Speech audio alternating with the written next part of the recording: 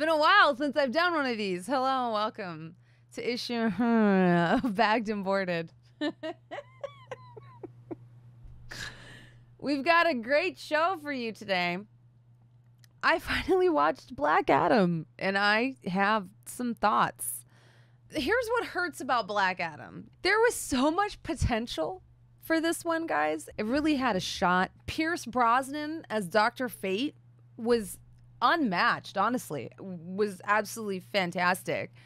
Dwayne Johnson as Black Adam was not horrible either. I enjoyed the supporting cast. I loved the guy who played Hawkman for just kind of being like a power-hungry little ass. This is what makes this hard to talk about, because there's truly so much going for this movie that this is one of the first movies I've ever watched that as I was watching it, I kept pausing and saying, I wish I wrote this script. Isn't that crazy? I am a professional writer, but I'm not a professional screenwriter. My discussion of Black Adam is very, very specific because I'm going to talk about the 6 things I would change to make Black Adam good. And I think this will really give you an idea of what I loved about the movie and what I really think needs to change about the movie, because I don't know if I would recommend watching it. I think there are parts of it that are very enjoyable, but I also think it really needs to be edited. I'm going to start with the first thing. The movie starts with, I timed it, quite literally, over 10 minutes of exposition. We don't even see Black Adam or The Rock until 17 minutes into the movie. This is the most fearless superhero movie I've ever seen. The reason I say it's fearless is Moon Knight didn't do this. Black Panther didn't do this. The closest thing that came to addressing the issues that came up in Black Adam was Iron Man. American superheroes only come to the Middle East when they want something. They literally draw a parallel to the Middle East now. And they do it in a way that, like I said, is unfucking flinching. The rest of the world sees Black Adam as a villain, but to the people of Kahndaq, this fictional Middle Eastern city, he is a hero. And they view the Justice Society as villains. They discuss slavery. And they discuss how ever since they overthrew the yoke of slavery, it's been one group after another with guns keeping them down. Justice Society comes in and they're like, you can't kill these people. And the people living in Kahndaq are like, do you know how many people these people have killed? And Black Adam says, if we let him go, he's going to go kill more people.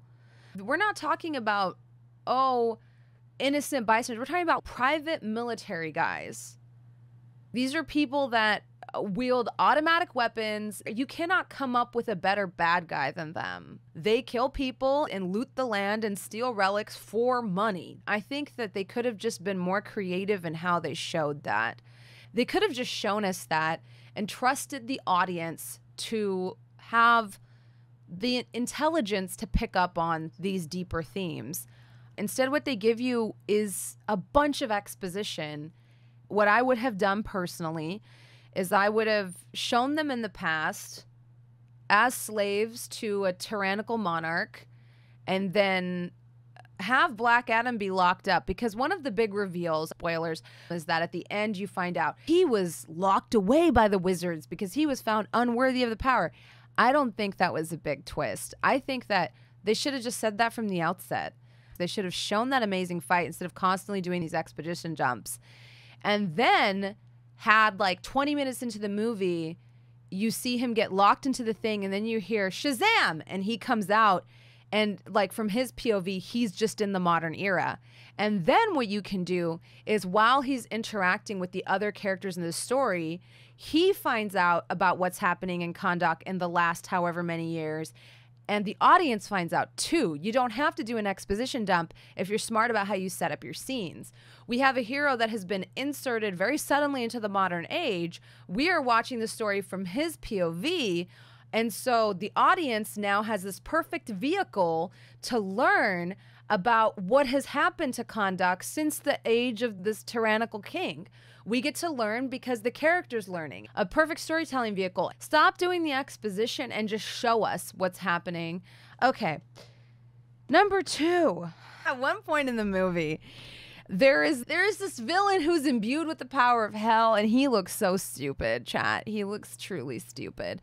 And he's got this big pentacle on his chest, and he looks, I'm sorry, he just looks ridiculous. There's no other way for me to put it. I think the entire subplot with the crown, we could have cut it and just had Black Adam fighting the Justice Society. They have this entire thing where the undead army starts pouring out into the city. This is a major event that's happening, and they keep cutting away from this dope fight between Dr. Fate and this demon to go to this very stupid fight with all of these undead and the citizens of the city. Honestly, you have this little kid trying to be like, come on, this is our city. We have to fight to take it back. There's 2 reasons I hated it. Number 1, the place that happens in the movie, none of us care. Like, anybody watching does not care about that.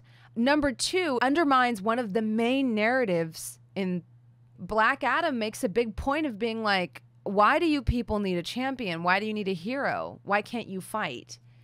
And there's this point Adriana is making or trying to make about how she shouldn't have to teach her kids violence. And number 2, they're normal people up against people with body armor and grenades and hover bikes and automatic weapons. So having this entire plot shoehorned in from the end of the movie, this little kid's gonna rouse the people of the city to fight undead denizens of hell, to me it just kind of undermined the main narrative of the film, which is that they shouldn't have to risk life and limb for their city constantly. The biggest thing is it comes at a part in the movie where you're already thinking to yourself, this movie should have been over 30 minutes ago. And you're cutting from the things that are going to end the movie to the subplot you just don't care about. Okay. There are 2 things in the movie that I really liked. One thing I love about the DCU, unlike the MCU, is the DCU does not care about power level at all. And I love it. They have good chunks of the movie in slow motion because Teth Adam moves so fast you wouldn't be able to see it happen. He wouldn't even look like he's flying. He just looks like he's there. He looks like he's not there. The reason I say I love that they don't care about power level isn't necessarily because of Black Adam, which I do respect that they made Black Adam very powerful. It's actually because of my favorite character from this movie, Dr. Fate. I did not go in being like, Pierce Brosnan as Dr. Fate is going to be like my ride or die.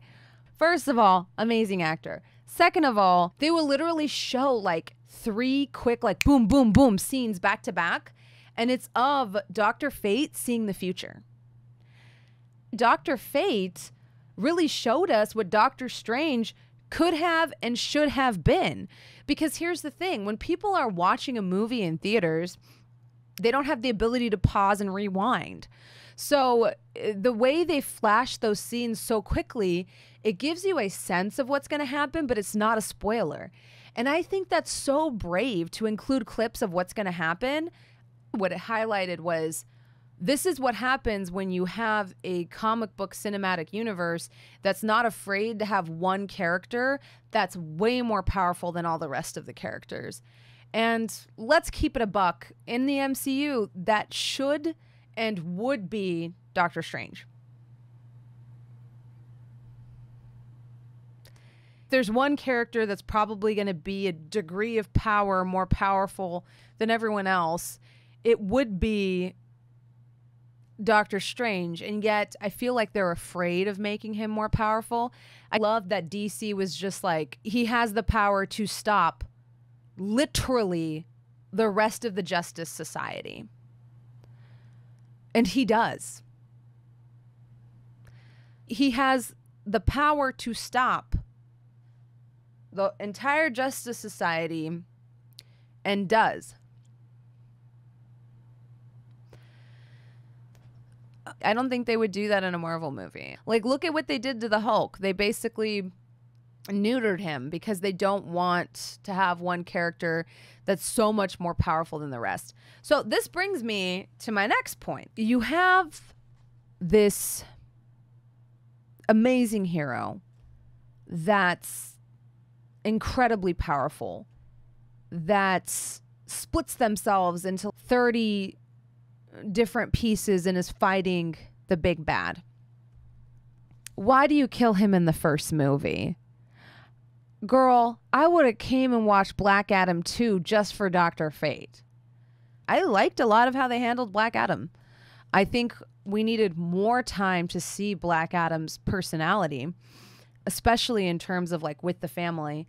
But I liked how Black Adam holds a mirror to the Justice Society and shows them their own hypocrisy. They're basically cops arresting Black Adam. They don't care about how they destroy the city, and they don't care about the issues the people in the city are dealing with. They just care about arresting Black Adam. And the biggest offender out of these, and I actually like the way he's portrayed as Hawkman. I will actually deign to say that Hawkman is not a particularly likable character. It's a likable actor and he does the role well, but the character itself is kind of a piece of shit. He makes horrible decisions. He's got a very bad temper. The things he does are morally ambiguous at best. He's just a puppet of the US government. He's not a good guy. Point number 3 is that Black Adam kind of shift in attitude, a major shift in attitude towards Hawkman all of a sudden. He goes from disliking the guy, which makes perfect sense given the writing, to all of a sudden being like, at the end of the movie being like, you know, he is a hero and blah, blah, blah, blah, blah. And I was like, is he a hero? This unfolds this way because of how poorly they handle the final fight. Dr. Fate is basically sacrificing himself to buy time for Black Adam to get out of prison and come kill the big bad. Personally, I think they should have just cut the entire bit where he's trying to get out of the prison, cut the entire bit where he's fighting the big bad with Hawkman. I think it would have been so much more powerful if you just cut all of that and instead had Dr. Fate appear to him, tell him, hey, Teth Adam, your people need you. And he breaks out of the tank, says Shazam, comes flying back. It would have been so much more powerful if he sees Dr. Fate die, and that's what inspires him, because it's probably one of the coolest scenes in the film. He grabs the demon by both horns and literally rips him down the middle. It was actually kind of cool. But to me, it would have been much better if, like, what drove him to do that was seeing the only person he respected and liked, Dr. Fate, dying. It would have made the death more impactful. It would have made the commentary about what it means to be a hero stronger, because Dr. Fate is a hero in the purest sense of the word. While all of the rest of the superheroes are getting these dick measuring contests and beating each other up, he's the only one that's like, actually, these people need our help. There's this really powerful relic here. It could potentially lead to these people dying. The fact that he doesn't even see Dr. Fate as he's dying is such a weird choice narratively. It doesn't explain why all of a sudden his relationship with Hawkman changes. We don't really understand where that growth comes from. It would have made more sense if what spurned him to consider what it means to be a hero was Doc Fate. Point number 4, the coolest part of the movie for me was this divide of the Justice Society are the good guys in America, but they're not really the good guys over here. If I was the writer, that would have been the whole premise of the film. I don't think we needed this whole demon sabak and this stupid fucking crown. I think it should have been a MacGuffin for them to get to the tomb. They're looking for this relic and instead they find Black Adam. I would have cut all of that and had more scenes with Teth Adam, his family, his son, so that when we realize that his family was ripped from him, we have more feelings for them. I would have liked to have seen him building rapport with the little kid. We just see him care about the little kid, but don't really know why. Point number 5 is there's a scene where Teth Adam explodes out of his rage. And when he does, he ends up hurting the very kid he was trying to save because he's so hell-bent on killing this person that while he's doing that and exploding, the kid that he was trying to save in the first place, another one of the Justice Society members throws himself over the kid to save him. And then, out of nowhere, one of the characters says, "You cried when Harut died." They do this whole exposition, once again, of, oh, well, his kid died. You know what would have been much better?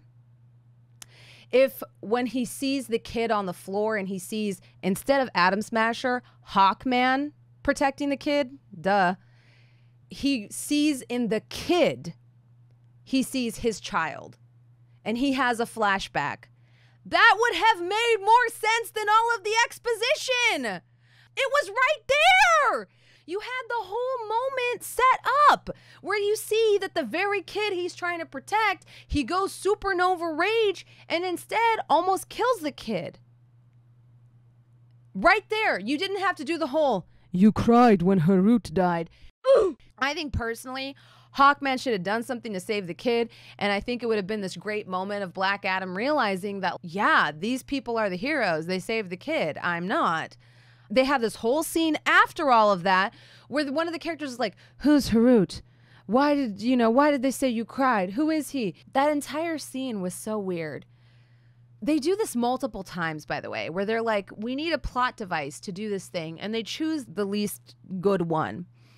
There's a crazy demon in the air, okay? And the ship's AI says, "Readings indicate that it's the demon Sabak."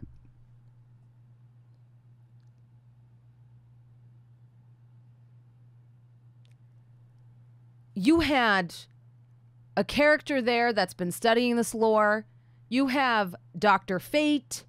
How does your ship's AI have demon detection capabilities?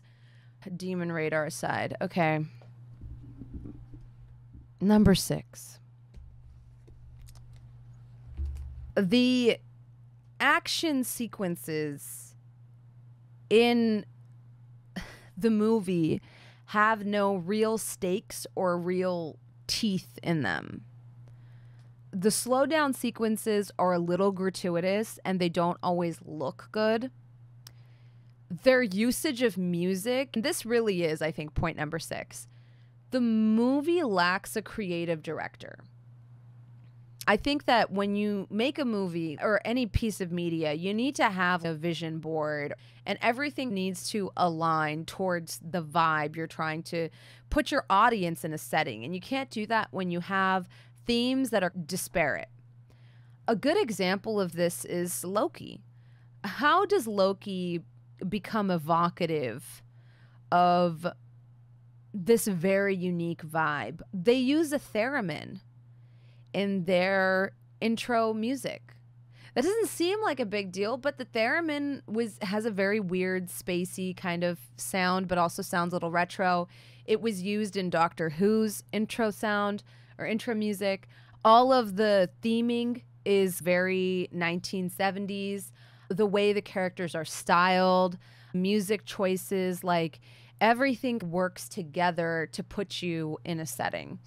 The same is also true of, hell, Batman. You know, now that I think about it, DC has done it before too. This movie doesn't truly have a moment where it all comes together. The music choices were all over the place. I feel like the one that fit best was Power by Kanye, but they used it for such a small period of time. There's no cohesiveness with the music. There's no general theme. It just kind of feels like a fan edit for the most part. Your music choices are really important in terms of setting the mood for who this character is. Is this character angry, sad? But it literally just feels like someone edited and put on TikTok, because there's no common thread between the songs. Not even one that like recurred at any point. Does he even have a theme song? I don't know. Ultimately, Black Adam had a lot of potential.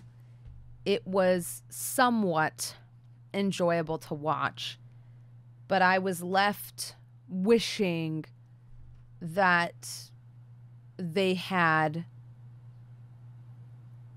used that potential to make a truly good movie. I think they could have.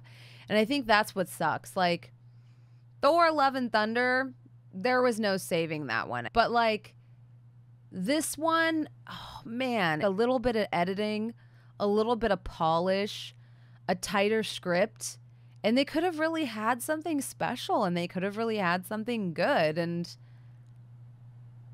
instead we got what was yet another underwhelming insert into the DCEU. And that's my Black Adam review.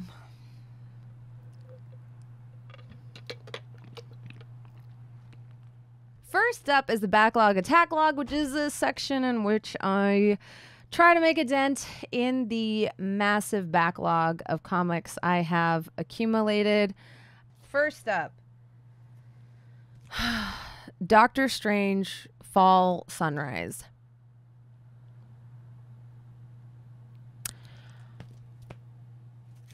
This isn't in a Mylar bag, so I think you know where this is going. For as stunningly beautiful as this comic is, there are sections of it that I can't tell what's happening because of the art style. It just gets really busy and headache-inducing in places. That being said, it reminds me of some of the stuff from The Dreaming. So if you're a fan of the Sandman comics and its spin-offs, this might be up your alley. But the plot is a little bit slow and a little bit confusing. But I do like the direction that the art has taken. I do like the direction that the comic in general has taken. It's very trippy. It's very existential. Next up, also didn't make it into a Mylar bag, Hexware. Hexware is about a housekeeping android that, through the power of magic, pagan rituals, gains some degree of sentience in return for carrying out some dark entity's will. It was just kind of mediocre, if I'm being honest. It seems like a bunch of people that like big titty goth bitches wrote it, and it doesn't have any real teeth. The plot was and the setting is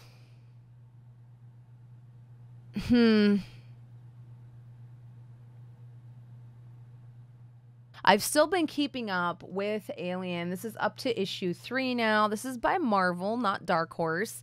We're still following Steel Team 6. Steel Team 6 is a team of synthetics who have been sent to retrieve a sample of a xenomorph egg that might hold the cure to people withstanding radiation, because there's a nuclear reactor meltdown on one of the major farming colonies.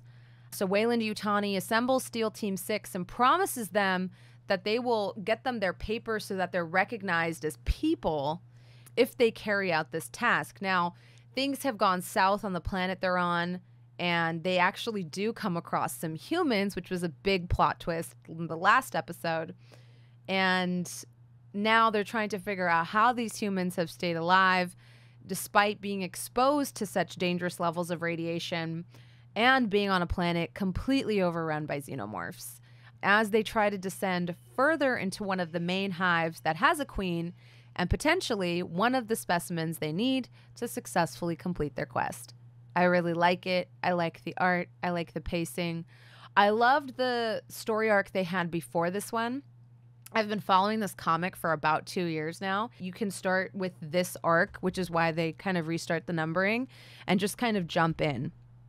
This comic is called Once Upon a Time at the End of the World. It's a post-apocalyptic comic where there's these giant like glaciers made of melted plastic in the sea, and this person who's been living in the wasteland springs the leak in their boat all of a sudden and comes across this guy that's been living safely in a tower for the entire time and has no experience of what it actually takes to survive in this wasteland. It is kind of a meet cute, and as evidenced by the cover, it's very obviously going to be a post-apocalyptic love story. I do like it for those reasons. It did do one of those tropey things I don't like, where at the end it cut to the future and where all of this is going. And I don't know why. It was corny to me, the way it was done and the way it was used. But in other contexts, I haven't hated it as much. I don't think this needed it. But I do like the art. And I will say I'm probably going to be picking up the next two just to see how they go. I kind of got this book thinking I was going to love it. It was going to be my pick of the week. And instead, I got it and was kind of like, that could have gone better. Next. I actually really like this book, more so than I expected. I checked out Punchline. I read the first two. Punchline is the Joker's newest ex-girlfriend. This comic goes into precisely how she's different from Harley.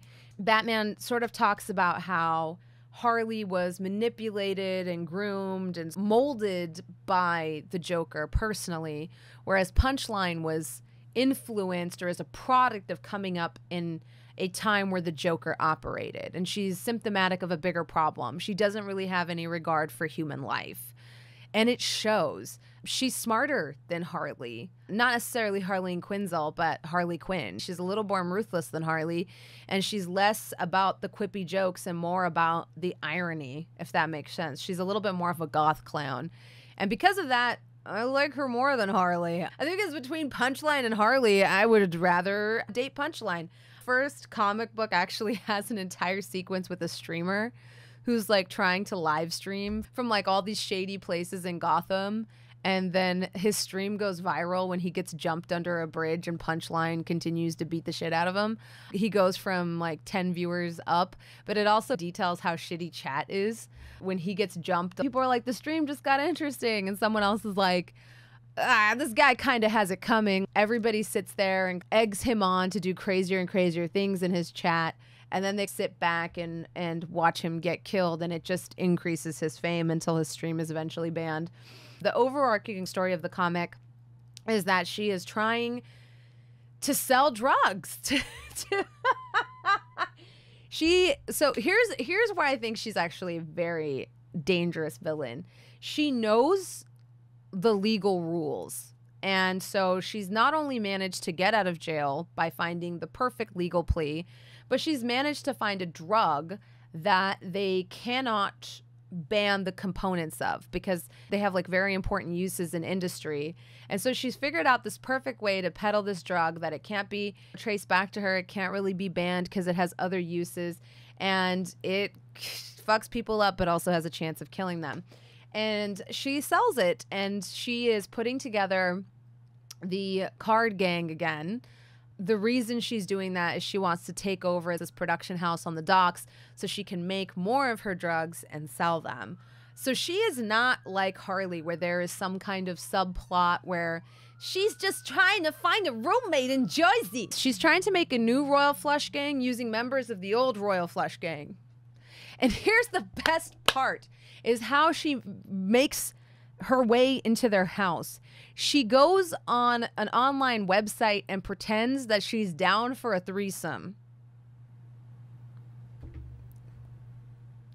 Because I guess this couple that used to be the king and queen of the Royal Flush Gang, they're into some kinky stuff. So she basically hits them up on a website and is like, I'll be your third.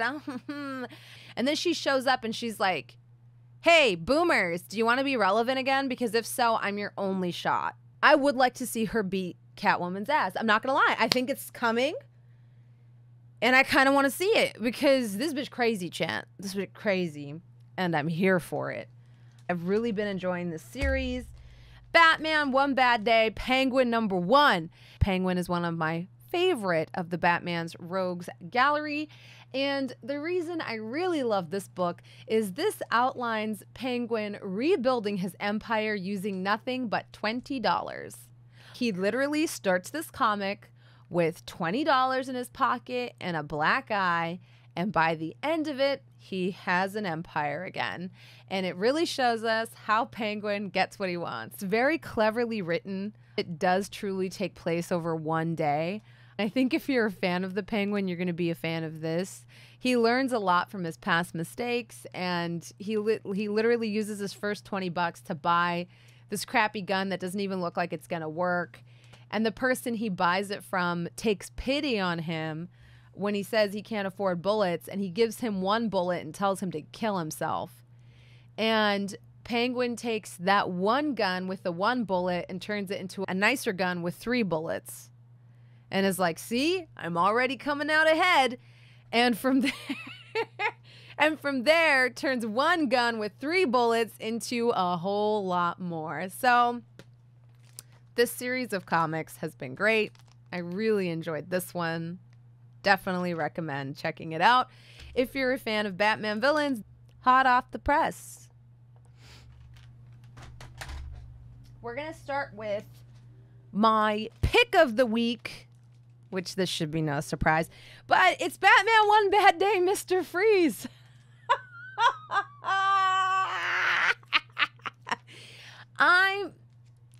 Okay, Mr. Freeze's one-shot dropping during the holiday season while I was in a snowstorm.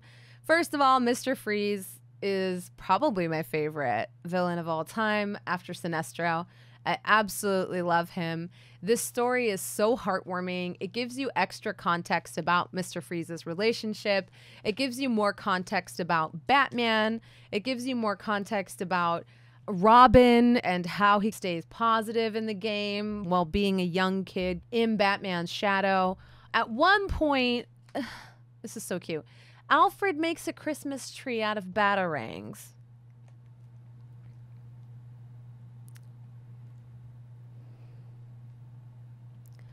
Have you ever heard of anything cuter than that? At another point, Batman dresses up as a sidewalk Santa that's accepting donations and takes out a gang of bike thieves with his charity bell. I don't want to spoil any more about it, but it's just such a great encapsulation of why Freeze is a character that you love but also hate. This is another one where I just don't know how it's going to go for me. It's called Behold Behemoth by Boom. This one had absolutely stunning art, gorgeous art. In this comic, the world is coming to an end. There's like all of these portents that are happening that have led to fundamentalism. You have people on TV being like, look at the meteors falling from the sky, look at the earthquakes, the world's ending, and people being religious nut jobs a little bit. And this guy is having very strange visions. You can't tell what's real and what's not. I will say I'm intrigued off of the first one, but I'm not super like in love with it, which leads me into the most underwhelming selection of the week. Dark Web #1. So as context, I was not super up to date on Spider-Man when I dived into this, but this is a #1. It's needlessly convoluted. I cannot tell what the hell is happening in this comic. Jean Grey's clone, who was killed, teams up with Peter Parker's clone, who was killed by the Gold Goblin. They are trying to use Venom to exact their revenge. Y'all, it ain't for me. I also, chat, was excited for Madeline Pryor to be featured in a comic, but this was not what I was expecting. The whole premise of the comic and Ben's rage is that because his memories were selectively removed, or the memories that were deemed to be Peter's were removed, he is only left with the memories of the trauma and the pain, and he feels that he is entitled to the full package and that too much was lost when Peter's memories were removed. And he blames Gold Goblin for this and is trying to kill him. And you're just kind of like, okay. Next. This one's off the wall, but it was actually kind of fun. Blade, Vampire Nation. Let's talk about it. Dracula has created a sovereign state for vampires in Chernobyl.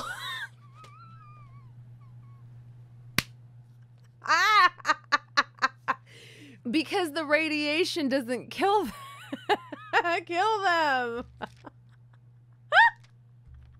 It's actually kind of listen, I'm laughing, but this is actually kind of funny.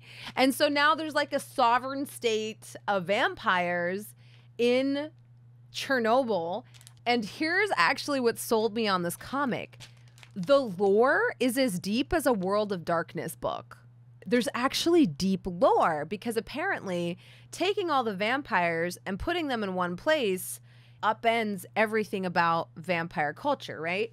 So they also need humans. So they have to bring humans in to live in the very outer rings of the fallout, the exclusion zone, because most of the vampires belong to the aristocracy and are used to having familiars and are used to not doing anything. These humans come in, and in exchange for like protection, they clean and do stuff during the day and are paid to do that. They live alongside the vampires in what is a like mutually beneficial business transaction. Some vampires get so bored of having their food in a non-violent fashion and they want to hunt. They get bored like cats. There is another group of humans that are like down on their luck, desperate, like basically Squid Game situation. In return for living a life of extreme leisure and luxury, occasionally the vampires will just attack them and they have to run and survive. Do you want to live a life of excess luxury? Yeah? Okay, well, one of these days a vampire might start chasing you. Run. You just have to hope you're faster than whatever loser is sitting next to you. That's how they keep some of the vampires from going unhinged, because they get so bored of having their food out of a bag. There's politics and there's a social hierarchy. I'll just say there's a lot of world building and lore for what amounts to vampires in Chernobyl. And I don't hate it. I actually liked it. So Blade, Vampire Nation,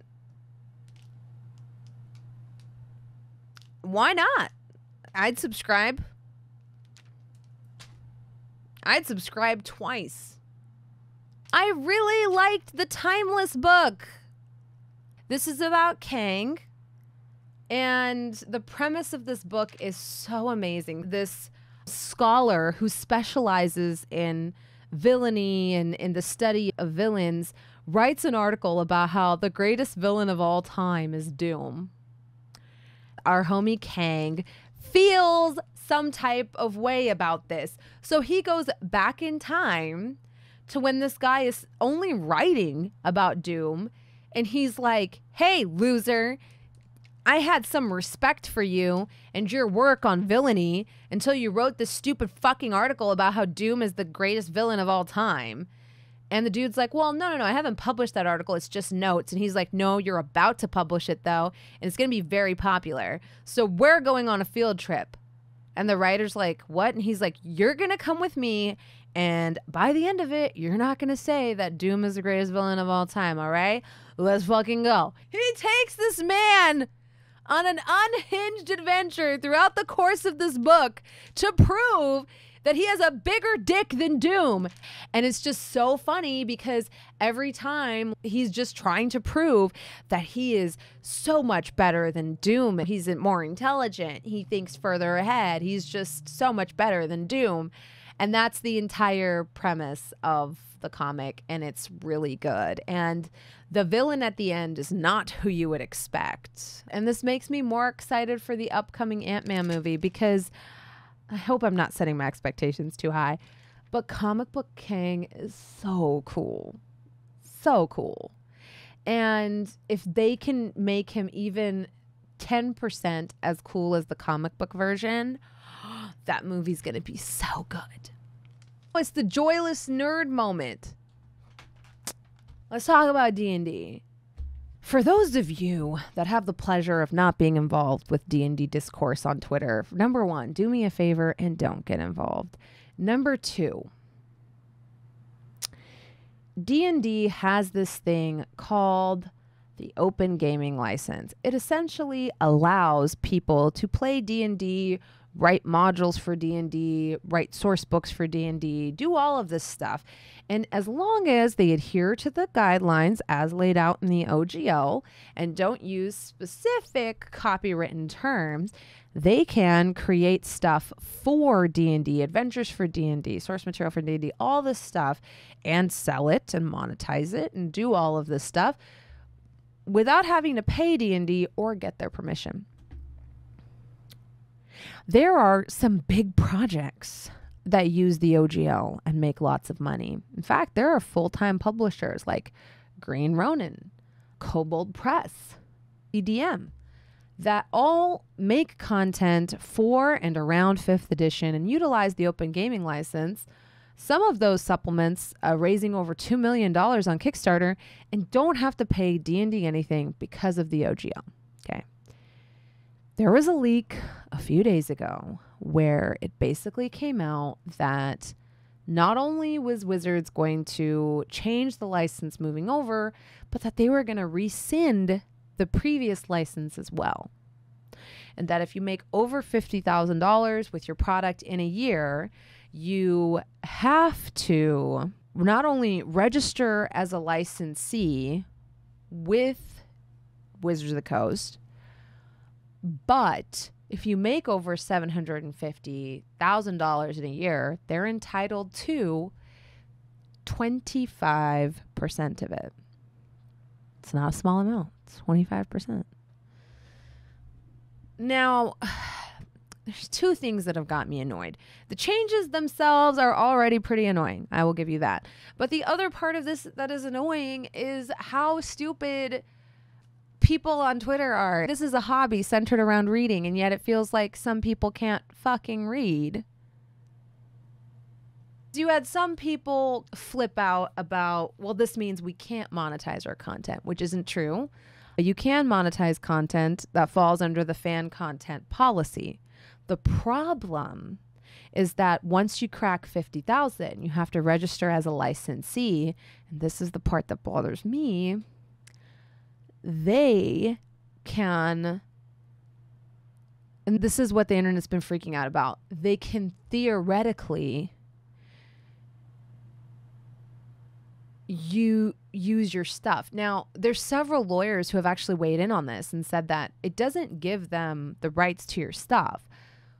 Actually, what it is boilerplate language, and it's actually there to protect Wizards from you making something and then saying they copied me, which already happens a lot, if I'm being honest. There's a lot of stuff that gets released at Wizards and then people say, oh, but that was my idea 5 months ago.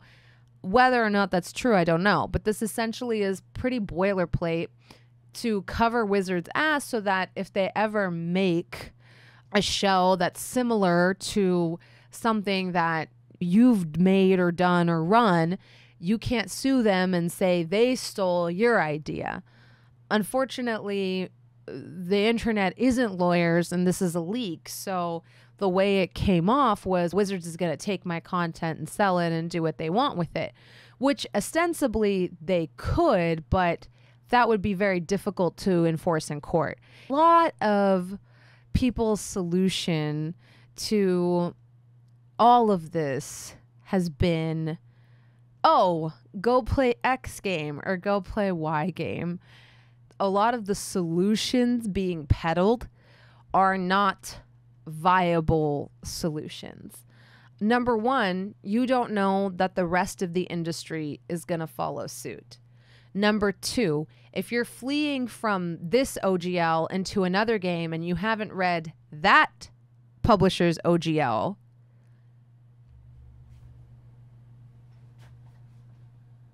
what are you doing? That doesn't really solve your problems, right? Because then the new company you're fleeing to can copy strike you or can demand a portion of your income.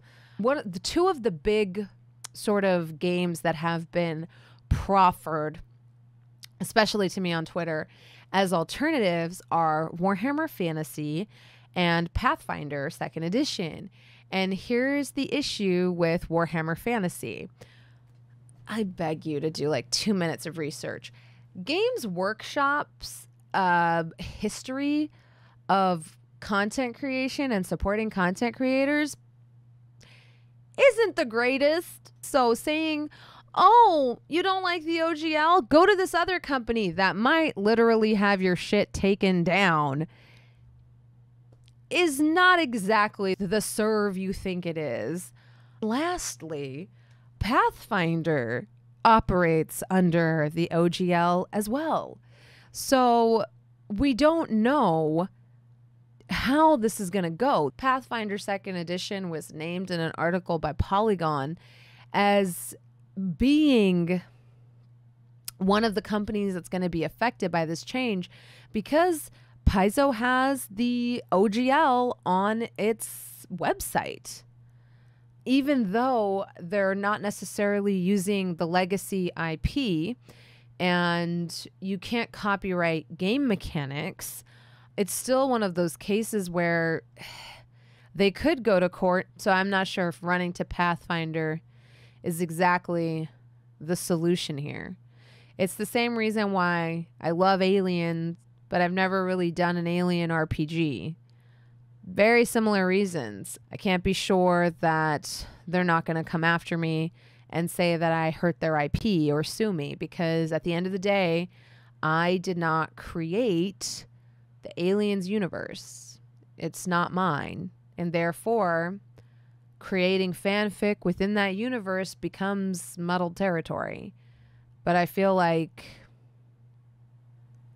if a bunch of big D&D creators started branching out and making other stuff, you'd be able to not have this over-reliance on D&D. You'd be able to do stuff like GTA RP, do stuff like the Project Zomboid RP server I made, instead of this, which is always just playing D&D, 5 nerds around a table, rolling dice. I think there's a lot of innovation to be had in the field.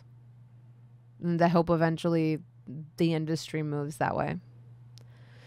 That being said, I also feel like they're going to walk this back because there's basically no one in favor of it. I think eventually, even if they walk it back, they will move towards something like this. Because what they've made clear is that they never made the OGL with the intent of creating competitors that were going to outsell their own books.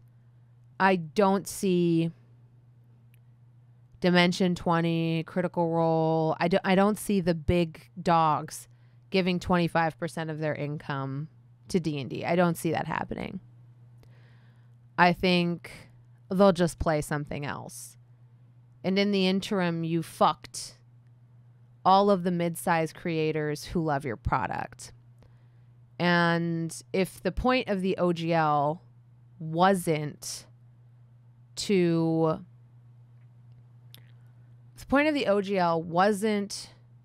arm your competitors, and yet you find that they're outselling your own modules and source materials, the solution is very simple.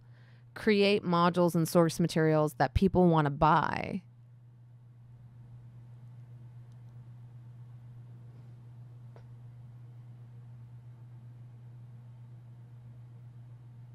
Because some of these last ones were like, not it. This has been another episode of Bagged and Boarded. I always say it's going to be the last one, but I don't know if it is. Maybe it will.